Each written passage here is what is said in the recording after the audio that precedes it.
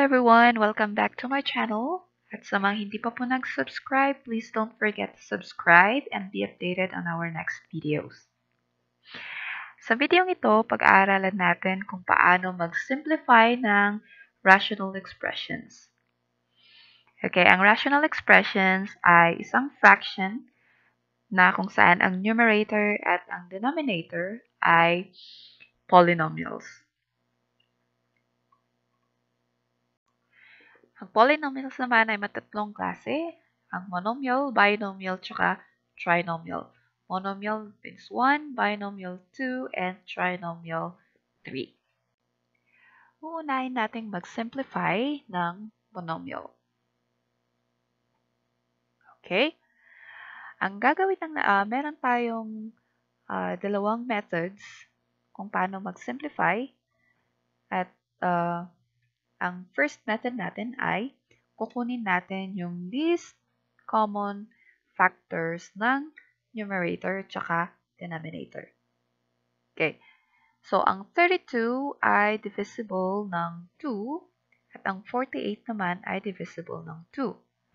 So, ang gagawin lang natin dito, okay, 2 times 2 is 4 times 2 is 8.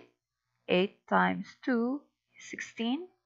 16 times 2 is 32. Yan.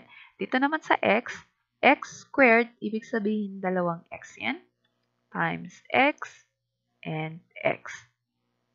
Okay, dito naman sa baba, pareho din. 2 times 2 is 4.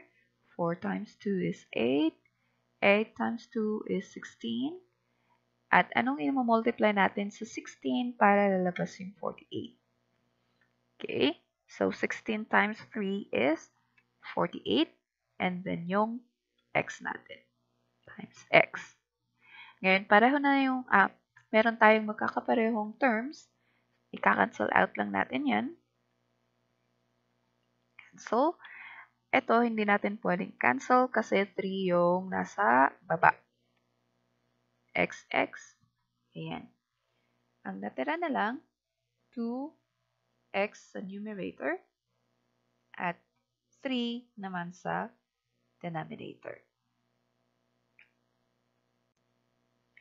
Ang second method naman, kunin natin yung greatest common factor ng numerator at saka denominator. So, bahala na kayo kung alin yung mas madali na pwede nyong gawin para mag-simplify ng expressions. Okay, ano yung mga numbers na multiples ng 32 at 48? So, sa 32, divisible siya ng 2, 4, 8, at saka 16. Ang 48 naman, divisible by 2, 4, 8, at saka 16. So, pareho sila. Kukunin lang natin yung greatest common factor. Ang greatest common factor nila ay 16. Kaya, okay, 32x squared over 48x divided by 16 divided by 16. 32 divided by 16 is 2 over 48 divided by 16 is 3. Ngayon naman sa x, ima-minus lang natin yung exponents ng x. Ang exponent nito is 1. So, 2 minus 1 is 1. Pero hindi na natin kailangang isulat yan. Yan. So, ang sagot natin ay 2x over 3. Okay, subukan natin itong next example natin. 12x raised to 3y squared over 16x squared and y. Ang una natin gagawin, kukunin natin yung LCF or least common factor. So, ang least common factors nila ay 2. So, ang gagawin lang natin, 2 times 2 is 4. Anong i-multiply natin sa 4 para lalabas ang 12? So, 4 times 3 is 12. And then, x raised to 3, ibig sabihin, tatlong x yan, times x, x, x, and then, dalawang y times y. Dito naman sa baba, 2 times 2 is 4. So, 4 times 2 is 8. And 8 times 2 is 16. And then, x squared, x times x times y. Okay, magka-cancel out tayo ng common terms. 2, and then x, x, y. Okay, here, list natin yung natira sa numerator. 3x, y over 2 times 2 is 4. Yan. So, 3xy over 4. Ngayon, subukan naman natin kunin yung greatest common factor, which is our second method. So, ang 12 ay divisible ng 2, 3, 4, and 6, 12. Ang 16 naman, 2, 4, 8, 16. Yan. So, alin yung parehong multiples? Ito ang common factors nila, which is 4. Ang GCF is 4. I-divide lang natin dito. Divided by 4. Yan.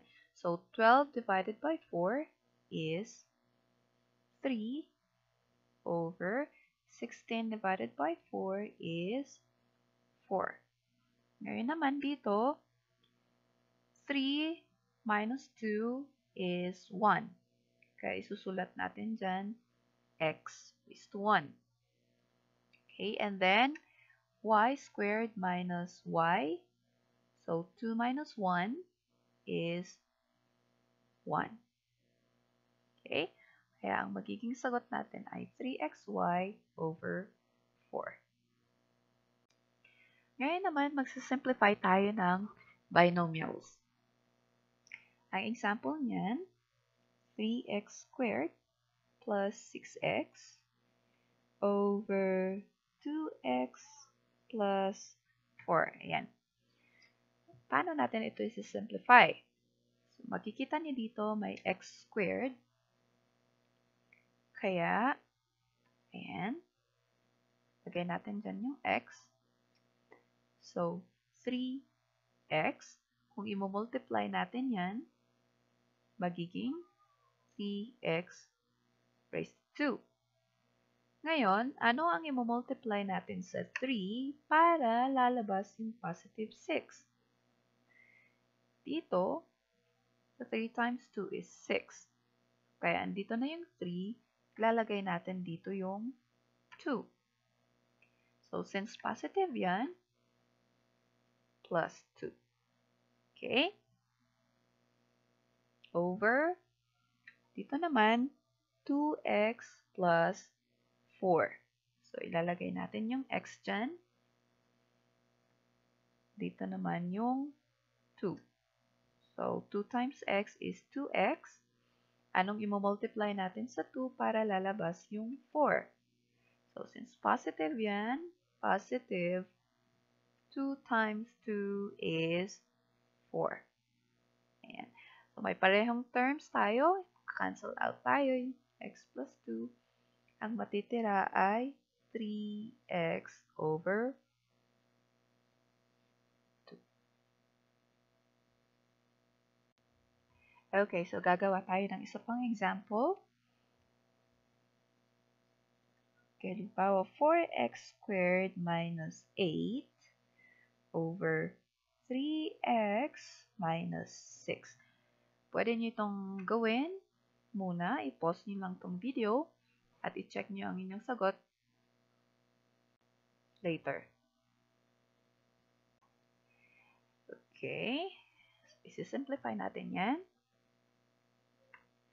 Lagay natin yung x dito.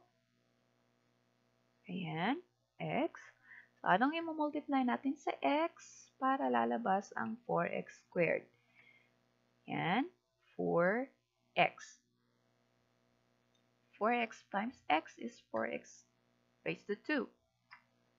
Minus, anong i-multiply natin sa 4 para lalabas ang 8? 4 times 2 is 8. Okay, dito naman sa baba, i-multiply natin sa x yung 3. So, 3 times x is 3x. Ayan. Ano naman ang i-multiply natin sa 3 para lalabas yung 6 is 2. Ayan. Ngayon, may pareho tayong terms. Magka-cancel out tayo. Ang matitira na lang ay 4x sa numerator at 3 sa denominator.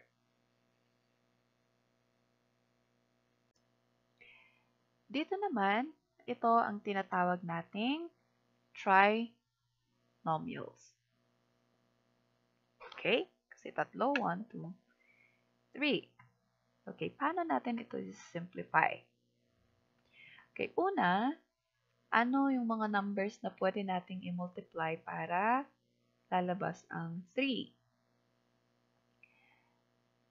3 times 1 is equal to 3. Okay, kaya ang gagawin lang natin dito, ayan, unahin natin yung x squared, x. Ngayon, kung multiply nyo ito, lalabas ang x raised to 2. Okay, hahanapin natin ngayon paano natin ito i-add para ang lalabas na sagot ay positive 2. Okay, ilalagay natin dito ang 3 at 1. Ngayon, positive 2 ang kailangan natin.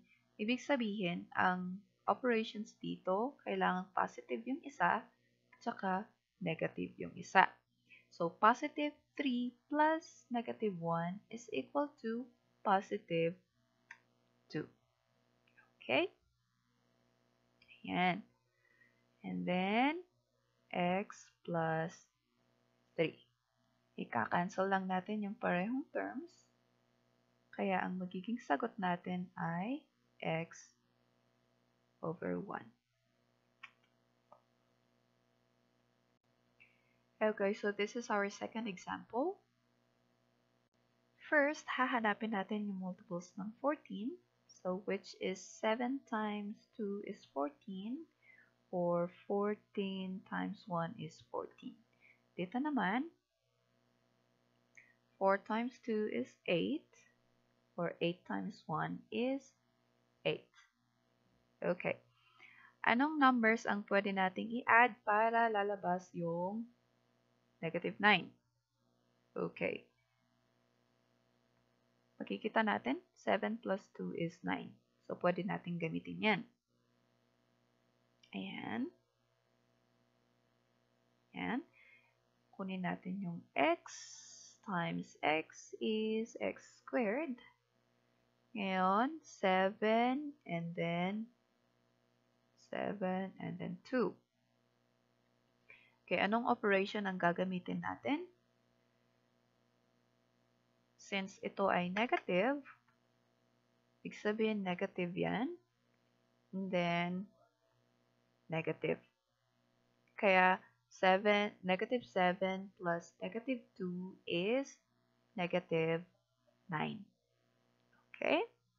Dito naman sa baba, yan. Lagay natin yung x. So, x times x is x squared. Ngayon, gagamitin natin ito para makuha natin yung sagot na positive 2. Okay. 4 4, and then 2. Ha? Para makuha natin itong positive 2, kailangan nating mag-minus dito sa 4 and 2. Ibig sabihin positive, kailangan positive ito, mas malaki, and then negative yan. Positive 4 plus negative 2 will be positive 2. Okay? Ngayon, magka-cancel na tayo ng parehong terms. Matitira na lang sa numerator ay x minus 7 and sa denominator ay x plus 4.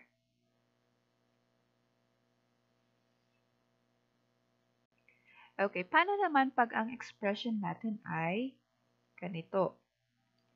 42 minus 6x over x minus 7. Okay, una hanapin natin yung multiples ng 42. So, which is 7 times 6 is 42. Kaya, 6 times 7 is 42. And then, anong i-multiply natin sa x para lalabas yung 6 dito? 1. Ayan. So, 6 times 7 is 42. And then 6 times x is 6x over x minus 7. Kung makikita natin, hindi tayo pwedeng mag-cancel out kasi baliktad yung dito. Kaya ang gagawin natin, i-factor out natin yan ng negative 1. Yan, so 6 divided by negative 1 will be negative 6. Ngayon, pagpapalitin lang natin itong x tsaka 7 dito. Pag ililipat natin itong negative x, magiging positive yan. And then, pag ililipat naman natin itong 7 dito, nagiging negative 7. Yan. Over x minus 7. Cancel out natin yung common terms, kaya ang sagot natin dyan ay negative 6.